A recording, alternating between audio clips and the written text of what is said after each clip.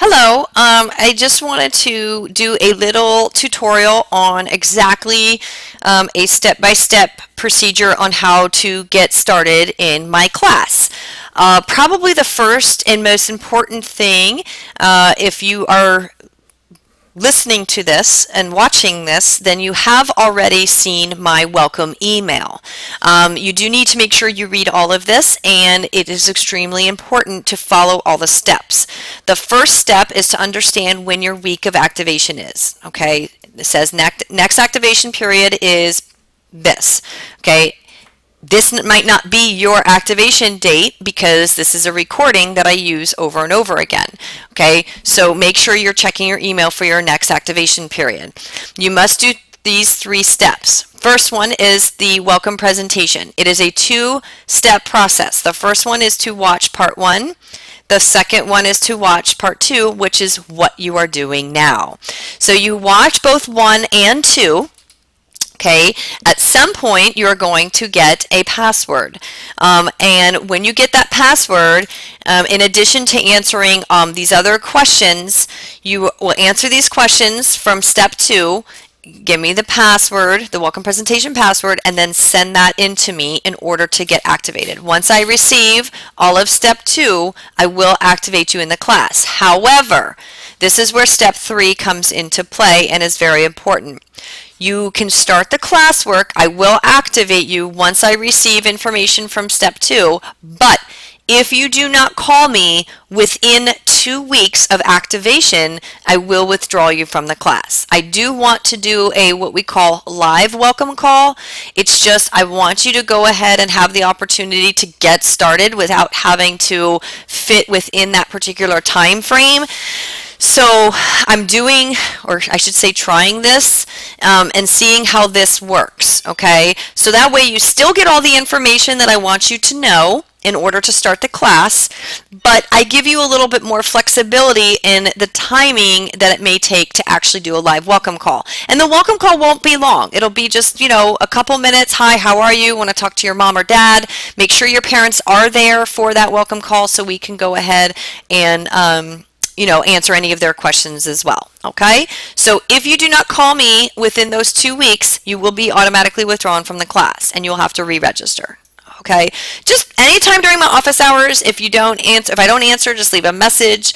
I'm also going to make an effort as well to reach out to you, so that way hopefully we can, between the 2 of us, can catch each other. But if in those 2 weeks we don't connect, I'm going to be withdrawing you from the class. So please keep that in mind. So to recap, the only thing that you need to have is for you to email me step 2 with all of this information and these questions answered. Okay? So then what you do, if you haven't already, which you should already have done this because you are reading this email, is you are to be logging in to VSA. So if you haven't received my email and you're watching this particular recording from my welcome page, this is how you get started. Okay, so you log in with your username and password that was given to you when you registered. Once you log in, okay, you will have messages waiting for you. Okay, it's on the top right-hand corner. There will be a little envelope. Okay, and I'll show you something what the envelope looks like, but there will be a little envelope that you will need to click on in order to get your email. When you see Mrs. Dailey's welcome invitation, this is what that will look like. Okay, once you go log in, read your emails, do step 1 and 2 of the email, okay, and you're activated, and I send you a pace chart, and you've already watched step 1, so you know what a pace chart looks like, you know what all your expectations are. Now you're going to get started. Okay, so when you get started, when you log in, it will look something like this. Okay, so you click the class you want to start. So let's just say it's U.S. Government. Okay, so U.S. Government looks like this. Remember what I said in the announcement about the announcement page. This is where I house a lot of information that's important. Make sure you read it. Up here is your where you schedule your DBA, and have all this other information. Okay, and now you're ready to get started. Say, okay, I read my announcement page. I've read my teacher's announcement page. And then I want you to check your email. This is the envelope that I'm talking about. You will also see this envelope when you go to vsa.flvs.net, okay, which is this page. So you will see this envelope. Click on your email. Read your email first, please. Okay, please, please, please. Then you read your email. Now you're ready to get started. If you're ready to get started, okay, you go to lessons. So when you go to your lessons, you go to getting started first, okay, and they're going to talk to you a little bit about what it means to be a citizen. You know, you're going to navigate up here, okay, course requirements. After reading this, what do you do? To navigate, you can either go up here where it says go to next page. See these little arrows by the little home, or you can go here and you can navigate this way, okay. So either way is fine. And here's some other things about note-taking, glossary, view the notes. Okay, so if you want to view the notes, okay, it's a good way for you to organize your notes and increase the font size. All right. When you're ready to do an assignment, so let's say you go to 10, I'm just because I know that there's an assignment here. So you go to 102, okay, and you read the assessment. All right, you get to the point where you're like, okay, you should now understand the requirements, blah, blah, blah. Okay, steps, tells you, gives you directions on what you have to do. Follow the directions. If you do not follow the directions, I take points off. Okay, you could give me the nicest, prettiest, most fantastic piece of work. If you didn't follow the directions, I'm taking points off. Okay, so you read the directions, you do the assignment, and then what? What do? Well, then you go to assessments. It even tells you here. Your assessment will be graded in the interview, blah, blah, blah. In addition, complete it. You review your notes, complete and submit your interview and reflection to 102, What is Citizenship? So, go to assessments.